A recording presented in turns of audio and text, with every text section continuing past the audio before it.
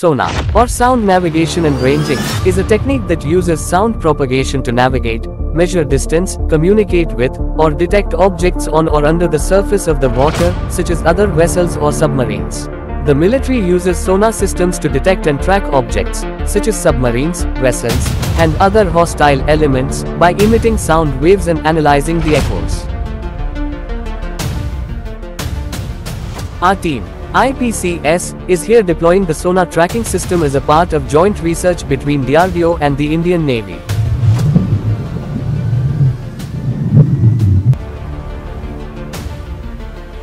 And the system starts to track and locate the submarine, INS.Sindhurashtra, a Russian-made kilo-class attack submarine. Once our tracking system is deployed in the ocean, we need to put the required settings in our control system to track and locate our required target.